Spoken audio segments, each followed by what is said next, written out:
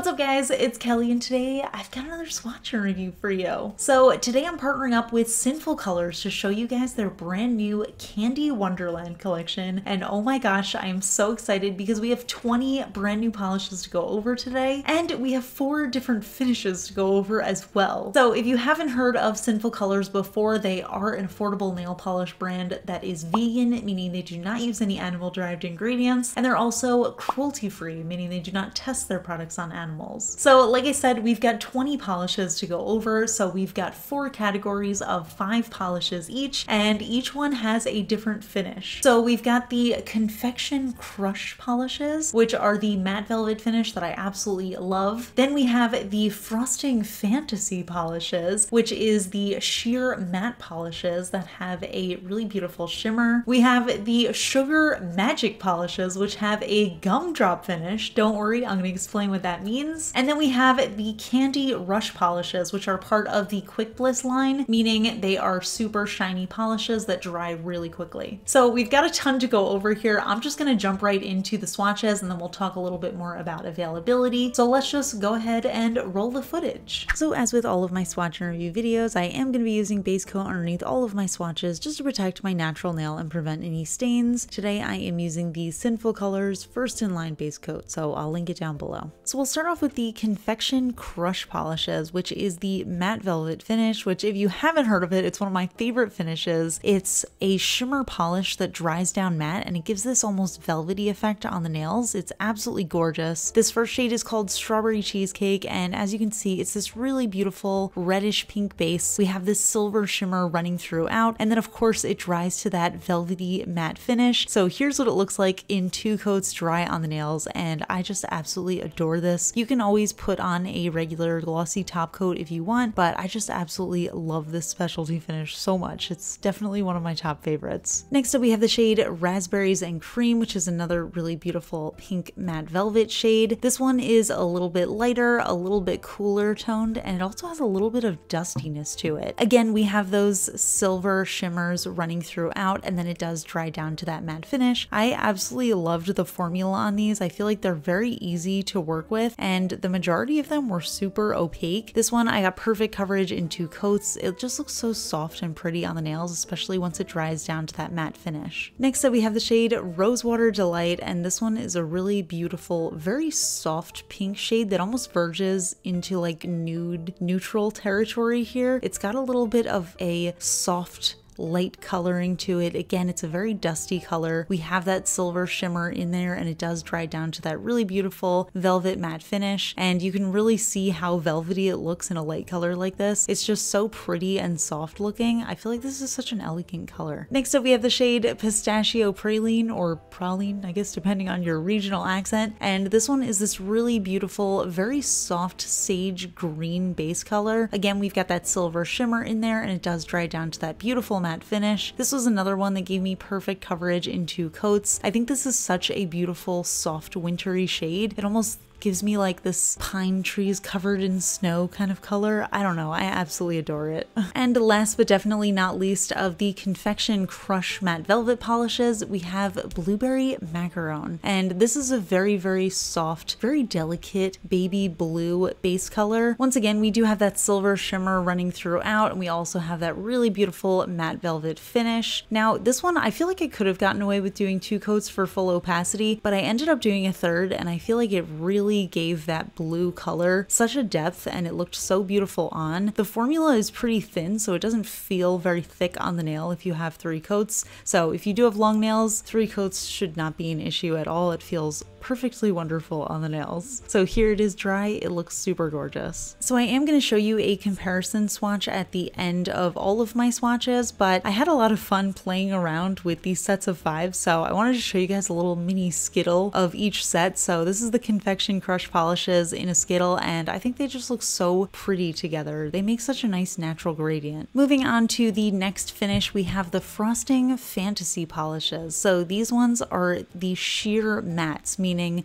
the polishes aren't intentionally sheer. You do get a little bit of that visible nail line, and they also dry down to a semi-matte, almost plasticky finish. So this first one is called Petals in Pink. It's this really beautiful warm pink base that has a really intense blue shimmer running running throughout. I absolutely love these sheer mattes in 2 coats, but I wanted to show you guys all of them in 3 coats just so you could see what they looked like, a little bit more full coverage. Honestly, you can play around with them and do however many coats you want. 1, 2, or 3 coats all look super gorgeous on the nails, but here it is in 3 coats with that dry semi-matte finish, and I just think it's really beautiful. Next up we have the shade Icing on the Cake, and in the bottle this one looks like a very vibrant orange, but because it's a sheer matte, it really softens up on the nails. We have a really nice silvery shimmer running throughout. Honestly, I love the way that this one looks in 1 coat because it's really just sort of a nail brightener without giving too much color. In the 2nd coat, you get this really nice soft peachy coloring on your nails, and then in the 3rd coat, I get this very vibrant peachy orange color. Still a little bit of visible nail line peeking through, but it just looks absolutely gorgeous. I really like the shimmer in this. There's definitely these little specks that are bigger than regular shimmer, and they just sparkle in the light and look so beautiful. Next up we have the shade Frosted Sugar Cookie. This one is honestly my favorite of the Frosting Fantasy shades. It's just so beautiful. It's this very soft beige base, and then we have an intense warm coppery pink shimmer running throughout. It's kind of hard to see in my video, but on the nail it just looks so beautiful. I love contrasting shimmers. I think they work so well, especially when you're talking about a nude or neutral color combined with a very intense shimmer, and I think that's exactly what this delivers. It looks so beautiful in 3 coats. It almost fully covered up my visible nail line, but it just looked so beautiful, especially with that semi-matte finish. It just feels like a very elegant color. I feel like it's a palette cleanser while also having a little bit of that fun sparkle to it. Next up we have the shade Lavender Notes, which is a really beautiful lavender, almost periwinkle leaning base that has again that really intense warm pinky copper shimmer running throughout. So this is another color that just looks so soft and delicate on the nails. It was definitely giving me a little bit of a Cinderella vibe, and I think it's just so beautiful. In 2 coats I had a nice visible nail line with a good amount of color payoff on the nails, but in 3 coats you get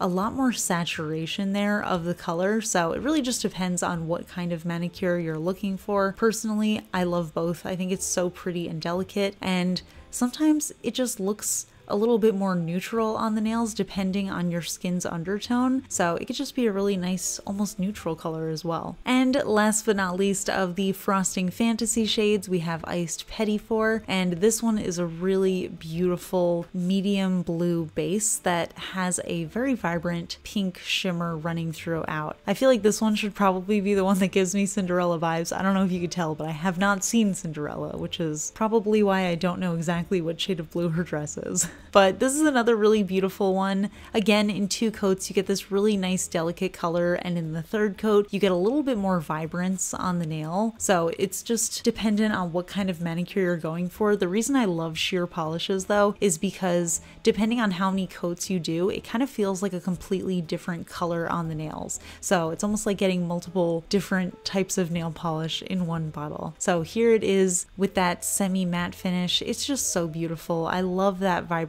contrasting shimmer. So here is my little Skittle manicure with all of the shades together. This is actually what I'm wearing in the intro and outro to this video, and also what I'm wearing right now because I can't bring myself to take it off. I just think all of these colors are so pretty and delicate, and I think they work so well together. So moving on to the Sugar Magic finish, and these ones are a gumdrop texture, and I'm sure you guys are wondering what exactly does that mean. So basically these polishes are a sort of jelly-like base that has a matte white glitter running throughout, as well as a little bit of this sandy texture when it dries. So it almost looks like a candy that has that sugary outside, and it creates such a fun effect. This shade is called Watermelon Obsessed, and it's a really beautiful soft pink. It honestly just looks like candy. Next up we have the shade Sweet Cherry Drop, and this is a very vibrant red base. Again, we've got those mini white matte glitters running throughout, as well as that sort of sandy texture. Now, I have no idea how SinfulColors does this, but they always manage to make a finish or a type of polish that I never even considered before. But now that it exists and seeing it on my nails, I cannot believe that it hasn't existed before this. It's just such a fun texture. It honestly looks like those sugared or sour candies, and it's just so much fun to wear. Next up, we have the shade Orange Slice, and this one is actually a really warm, light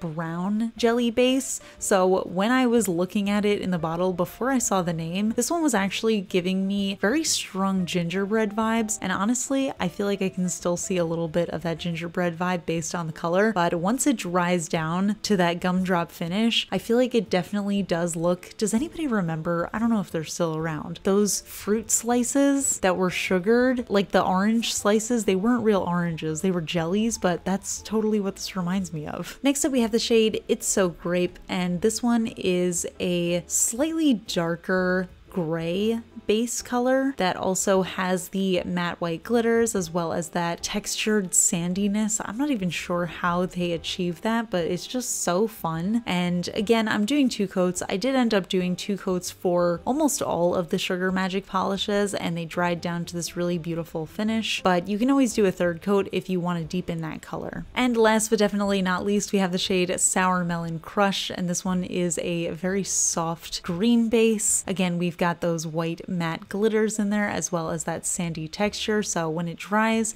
down to that really fun sugared effect. So I ended up doing 3 coats for this one. Again, could have gotten away with 2 coats, but I was just curious to see what this type of polish would look like with a 3rd coat on. So I tried it out. It still has that really fun effect. It dries down really nicely, and honestly, it's just a lot of fun. I feel like the color was a lot more opaque in that 3rd coat, so it looked a little bit more vibrant on the nails. Now, I personally love this textured finish, but if you prefer, you can always top this with a thick coat of glossy top coat, and you can still get this fun color without the textured effect, but I highly recommend trying out the texture. I just think it's really fun. It's very out of the box. It's different from anything I've tried before. And finally, we have the Candy Rush finish. So this is the Quick Bliss line of polishes from SinfulColors. The polishes are all regular cream finishes that dry down glossy, and the cool thing about Quick Bliss is they do dry very quickly. So this first shade is called Sugar Plum Sucker. It's this very, very soft lavender purple cream shade. It does have that really beautiful cream finish, and you can see once it's dry, it's just super glossy on the nails. Now, I always recommend using a top coat just to make your manicure last longer, but this one definitely does have that very high shine to it. Next up, we have the shade Candied Grapefruit, and this one is a really beautiful warm pink cream shade. Now, this one, for some reason, my camera was picking it up looking a little bit cooler toned than it looks in real life, so I would say this one's definitely a little bit warmer. It's almost verging a tiny bit on that salmon color, but it's a really beautiful shade. This one was a little bit more sheer than the lavender shade, so I ended up doing 3 coats for full opacity, and it looked just perfect on. Again, we have that really nice high shine there. It does self-level really nicely, and it's just a very beautiful staple color to have in your collection. Next up, we have the shade Candy Coated Mint, and this one is a really beautiful, very soft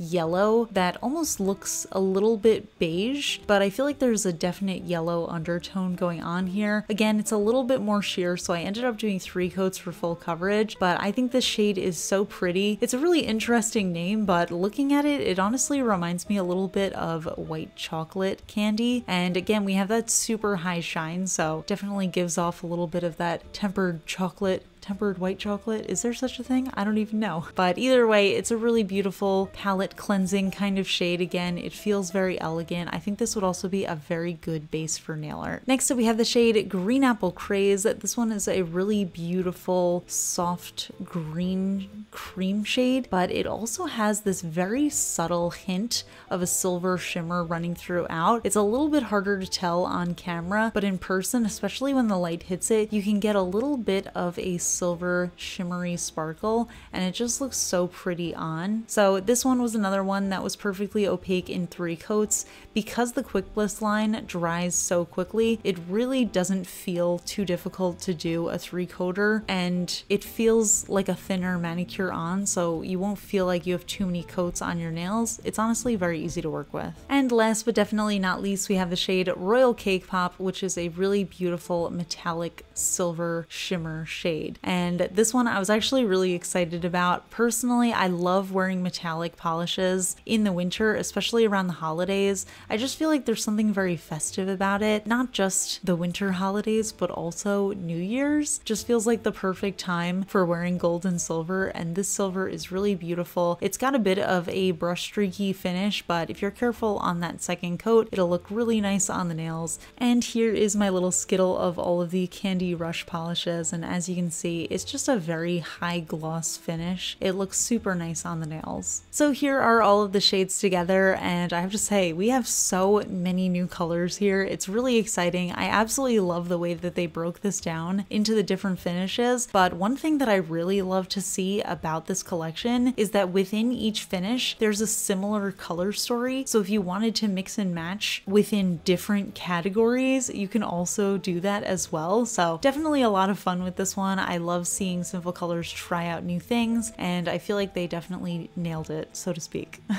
So yeah, those are the polishes, and I have to say I am just so in love with these finishes. Honestly, I'm the most excited about the Confection Crush finish because I love the matte velvet polishes that SinfulColors has done. I think they do such an incredible job of them, but I'm also really excited about this new gumdrop texture. I feel like SinfulColors is always pushing the boundaries of nail polish, and I feel like I always say that in every video, but honestly, they are the only brand that I see that's constantly trying new textures and finishes and really just stepping outside of the box, and I absolutely love when they do. So really impressed that they have managed to come up with something brand new yet again that I totally love. And I also appreciate that they come in sets of 5 because that's the perfect amount for Skittles, but they also have like similar colors in each finish, so you can actually do like a mix and match Skittle as well, or you can just do different types of nail art with the different finishes mixed together. I just feel like there's so many different opportunities with these. So these polishes are exclusively available at Target. They come in 15 milliliter bottles, and all of these specialty finishes have a wide flat brush with a rounded tip for easy application, and they retail for $2.99 USD each. So I'm gonna link it down below so you guys can check them out if you're interested. I will say their specialty finish polishes tend to sell out really fast, so if you are interested, I highly recommend grabbing them as soon as you see them because I feel like these are gonna go very fast. But yeah, that is it for my review. I would love to hear from you guys. What do you think of these polishes? Which of the 4 finishes is your favorite? Are you planning on picking any of them up, or have you already? Let me know in the comments. We can chat about it. If you enjoy my swatch and review videos, please give this one a thumbs up. It lets me know I'm doing a good job. And if you're not already subscribed to my channel, please consider subscribing. I put out new videos every Tuesday, Friday, and Sunday. Huge shout out to my Cosmic Admirals on Patreon, Amanda M, Braxton Scott, and Rocket Man's daughter. I really appreciate your support, and I'll see you guys in my next video. Bye. Today's fun fact question comes from Patreon supporter Jessica, and Jessica wants to know, if you had to take one round trip in a time machine, would you choose to visit the past or the future, and why? Is there anything you would alter while you're there? Oh, I don't know. This is tough because I feel like as much as people romanticize the past, I feel like the future has so much more and such better opportunities in it. I guess it kind of depends on how long my round trip is, because if I could go to the past still within my lifetime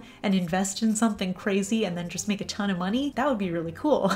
But I don't know. I feel like I'm so drawn to the future. I'm like a very optimistic person, and I love looking ahead, and like I love daydreaming about things that haven't been invented yet, because it always blows my mind that there are things that exist now that when I was a kid I could not even fathom. Even just like smartphones, for example, like just the idea of having a phone and the internet in your pocket. Like I feel like even as a kid there wasn't even that much going on. Like YouTube, oh my gosh, I'm going on a whole rant right now. Like we take this for granted every single single day. All of this new technology is constantly showing up, and as soon as we're used to it, we're just like, all right, this is something that exists now. But I feel like I always just think about like, it's so crazy to imagine what our lives would have been like without this thing. So I feel like I'm so curious about the future, and I feel like it probably wouldn't make much sense for me to go into the future within my lifetime, because I'm gonna experience that in my lifetime, and it would probably make me a little nervous about what's to come if I knew ahead of time. So honestly, I feel like this is kind of a weird answer, but I would want to go way into the future, like way past my lifetime, and see how incredibly different the world is. I feel like that's kind of why people are into like futuristic sci-fi kind of movies, right? Because it's fun to imagine what the future is gonna hold. So yeah, like I want to go way far into the future. I want to see what things like a cell phone that has internet access is like commonplace for us. I want to know, do we have contact lenses that are like internet in our eyeballs? I want to know. But I'm very curious to hear everybody else's answer. Would anybody choose the past, or would you guys choose the future? I feel like more people would choose the past, but I'm not 100% sure. So let me know in the comments. And I will see you guys in my next video. Bye!